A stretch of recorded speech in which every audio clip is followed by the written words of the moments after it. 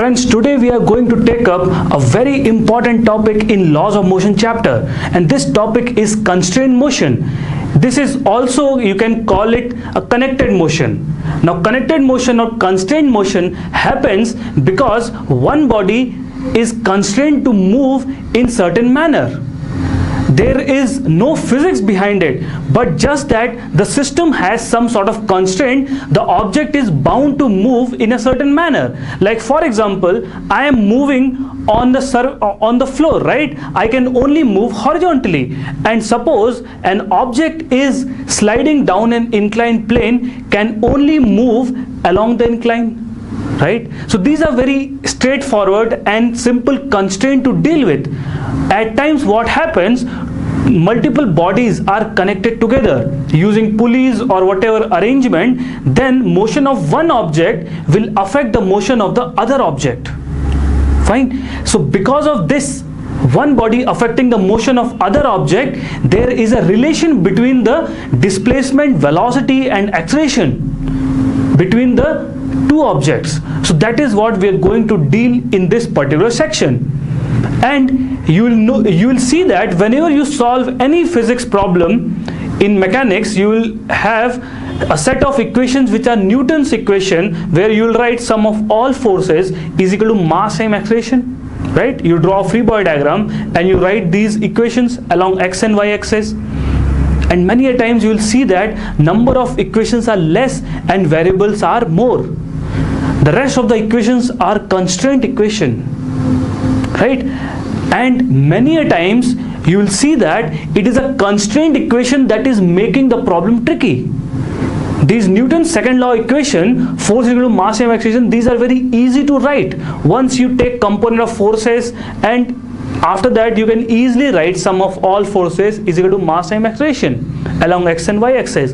But when it comes to constraint equation, you need to visualize a lot. Okay, so that is what we are dealing here. Okay, now in constraint motion, you will see that one object affects the motion of other object, and there are various ways you can deal with the constraint motion equation. So you can find the constraint motion equation by visualizing the relative motion. If you can visualize how one object moves relative to the other object, at times you can easily get the constraint equation. Fine. In the second one, you can use the property that a string is inextensible. So whenever we solve mechanics problem, usually we assume that the string is inextensible. It does not extend. So what does it mean? It means that along the string, whatever 2 points you take, their relative displacement, relative velocity and relative acceleration must be 0. So along the string, all these motion variables will be same because string length is not changing. Right? In the third way, we will try to find out relation between the acceleration of the object using this particular thing, that work done by all the internal forces is 0. The internal forces does not do any work. Right? Now many times you will see that you can use any of these three approaches to find out the constraint relation. It is up to you to pick the appropriate one yourself and get the constraint equation easily. And in this particular section, we will be dealing with all three. And right now, I will be taking one examples for all these way of finding constraint equation. In the next video, we'll have a set of problems where we'll see how we can best utilize these three methods to find out the constraint relation. Fine. So let us first take this one, visualizing the relative motion. Here I have taken one example in which a mass small m is kept on a wedge of mass capital M. Fine.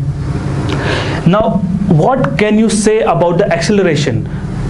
Can you say any definitive statement about acceleration of small m or acceleration of capital M? We know that capital M will always move horizontally, right? So we know the direction of acceleration of capital M, that is, let us say capital A, right? What about acceleration of small m? Can we say something about acceleration of small m.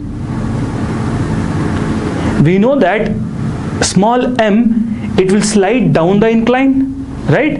But the problem is inclined plane is also moving with acceleration a on the right hand side, right? Had the inclined plane or this wedge be at rest, then I'll exactly know the motion of small m. It will be along the incline. But right now incline is also moving, so we can visualize its relative motion. For example, if I observe small m motion relative to capital M, what I mean is that we are subtracting motion of capital M with the motion of small m. So only relative motion you are observing. So how will you observe small m motion with respect to capital M? Small m motion with respect to capital M will be down the incline,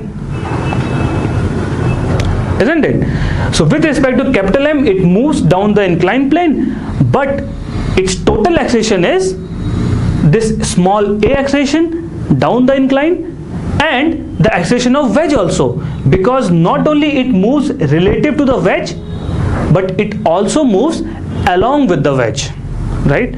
So if I have to mark the acceleration, small m, I can have two acceleration. One is that like that, and one acceleration is like this. Fine. And the wedge will have acceleration capital A in the right hand side direction. Fine. So you can then take component of capital A. This is theta. You will get acceleration along the incline component as a cos theta, and this acceleration as a sin theta, right? So along the incline, net acceleration of small m is a minus a cos theta. Fine. And perpendicular to incline, small m acceleration is a sin theta, right? So this is how you use visualization of relative motion in this particular problem. All right. In this section, can I use a property that this string is inextensible to find out the relation between acceleration a1 and acceleration a2? If this is acceleration a2, I can find out acceleration along the direction of string. How much it will be? It will be equal to a2 cos of theta, right? So what happens in a string? If I draw just string like this point is coming towards this side with acceleration a1, and that point is going away with a2 cos theta, right?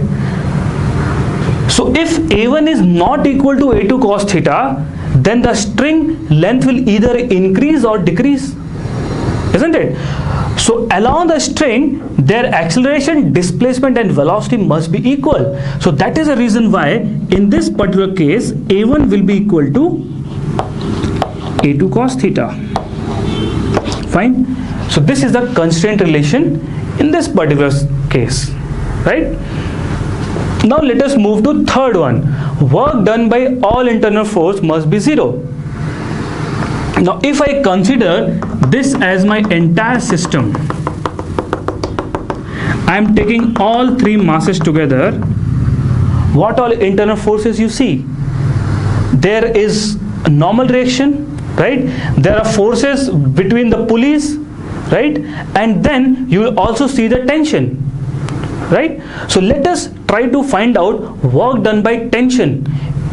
Work done by tension, because work done by normal reaction will be anyway 0. There is no motion of mass m1 in vertical direction. But with tension, what happens if I say that this is tension T1, this is T2, and of course this will also be T2 because the string is same, right? Here tension will be T1. With the tension, what happens? There is a motion also along the direction of tension, right? So the work done by T1 on M1 will be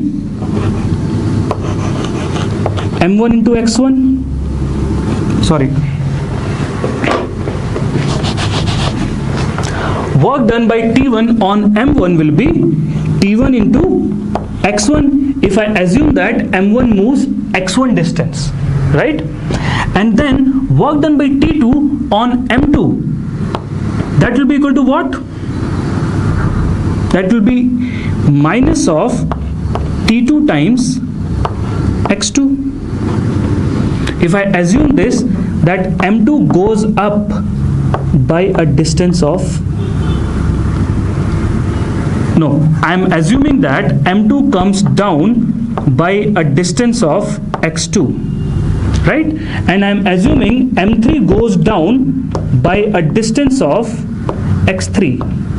Now in this case, X2 won't be equal to X3. Had this pulley been fixed, then X2 will be equal to X3. But since pulley is also moving down, then we are not sure whether X2 is equal to X3. And that is the reason why I have taken both M2 and M3 acceleration down also. If pulley is fixed, acceleration of M2, if it is down, M3 will be up. I am taking the absolute acceleration, the net one, right?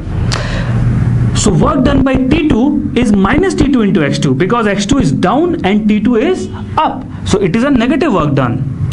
Minus T2 into X3 is equal to 0. Fine.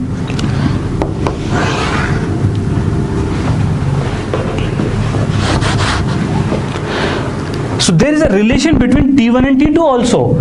If I have free body diagram of this pulley, then I can see that T1 minus T2, if I draw free body diagram of this pulley, let me call it as P1.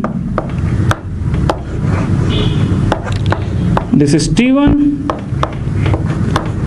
this is T2, and this is also T2. So I'll get T1 minus 2T2 is equal to mass of pulley, which is 0, into acceleration. So T1 minus 2T2 is equal to 0.